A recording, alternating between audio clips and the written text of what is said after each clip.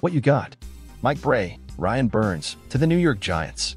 The Carolina Panthers, a little bit more than a year from when they wouldn't trade him for 2 first-round picks, have now traded him to the Giants. A second-round pick, as well as a fifth-round pick. That pick, I believe, is in 2025 and alongside Brian Burns, and this deal is a contract that is done for Burns. 5 years, $150 million, $87.5 million guaranteed. This, according to me and Ian Rappaport. So yes, we've been watching this one all day long. It's kind of been talked about and trickled out. We're like waiting for the go call for this to finally, officially be done. And it is done. The Giants pairing Brian Burns with Kayvon Thibodeau for the chance to have guys creating havoc on both sides of the line. So there it is. The Giants and Panthers have been going back and forth all day long to try to officially get this thing done. It is a done deal. Brian Burns to the Giants. Just a massive, massive deal for the Giants. For Brian Burns, at the end of a very, very long saga for the Carolina Panthers. And they get their wins too. They get a second rounder. They get a fifth rounder. There's some pick swaps in there. It's a little more than that. But it really, really nice deal for the Carolina Panthers and new general manager Dan Morgan. And for Brian Burns at long last, he gets traded and he gets his deal. He gets a 5-year, $150 million deal, with $87.5 million guaranteed in this deal done by Todd France of Athletes First. This has been, as I mentioned, something that's been going on since really before last season. I know they had some talks about getting a contract done, did not come to fruition. When he played on it, they tagged him, but this one has always been about the trade. And now the Giants land a huge, huge piece of their pass rush. Carolina Panthers move on, Giants land a pass rusher. Burns gets paid. All the things happen at the exact same time. Yeah, and if I may, I may. Let me tell you something. You think this was stressful for Giants general manager Joe Schoen? It was stressful for this guy. You got to chill out now. You're going to relax. He was so on edge all day long. We were talking about this, trying to get it officially finally done and confirmed and broken. You did it. Okay, now take his phone. Wasn't working, though. How did he do that with his phone not working? Well, I was freaking out. Part of the anxiety, no, seriously, my texts are not working, so I got the iPad. I got the computer here. So I get the text out of the computer. I get the Twitter on the phone. The deal is done. I got the alert emojis. Everything is happening. It's all happening. Go check on that other thing. I'm telling you that we got to check on. Okay, go check on that. See, yes, I will check on that. Go get the other thing. That is a tease. Yes, way to work. There. And you know. So we got 2 big deals done in the first off-season for Dan Morgan as the full-time GM of the Carolina Panthers had been there, got elevated to the position. And so now that resource is to help bring Bryce Young along. Right.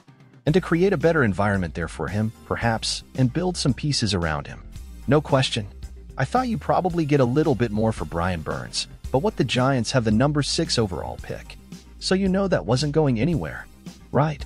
But to be able to get a player, we heard DJ talk about it earlier when we were discussing kind of what to do for the Panthers. You trade some of those guys away on the defensive side to help build for that offense. You have a second-round pick. Obviously, some pick swaps as well in there allow you to move up and be able to play a little bit more in the draft. But listen, Brian Burns to the Giants is something special.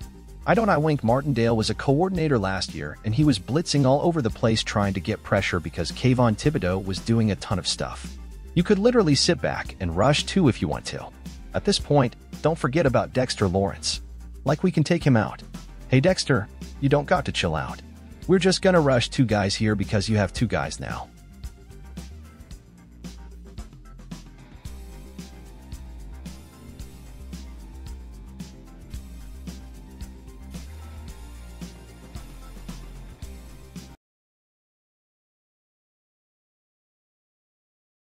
Fala galera, beleza pessoal? Notícia do Mengão aqui agora. É isso aí pessoal. Bora aqui para a notícia do Mengão. É o seguinte pessoal. Flamengo monitora caso Wesley seguirá à disposição de Tite durante investigação policial. Lateral quer se recuperar de lesão e acusado de agressão por empresário em quiosque na praia.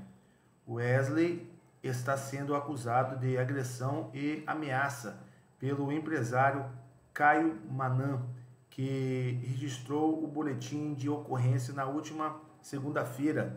O Flamengo monitora o caso ocorrido na noite de domingo em um quiosque na praia da Barra da Tijuca, zona oeste do Rio de Janeiro. E a decisão interna é de aguardar para tomar qualquer medida disciplinar, né? A instituição extracampo do Flamengo tem o costume de aplicar multas como advertência em uma nova punição financeira. Não está descartada, porém, a diretoria optou por aguardar o fim da investigação policial. Wesley não se pronunciou oficialmente e não o fará antes de depor, mas já conversou com Marcos Braz, vice-presidente de futebol, que está frente do caso. Wesley se recuperará de uma pequena lesão muscular em cerca de 10 dias. Ainda não voltou a trabalhar com o grupo. Na última segunda-feira, o lateral direito mais uma vez treinou a parte física separada, mas já está em fase de transição. Quando for reintegrado ao elenco, ele ficará disponível para Tite normalmente. Enquanto não há um desfecho da investigação, ele permanecerá aí no banco de reserva ou apenas sendo avaliado. Beleza, pessoal? Então é isso. Deixa aquele like maroto no vídeo e até a próxima. Valeu!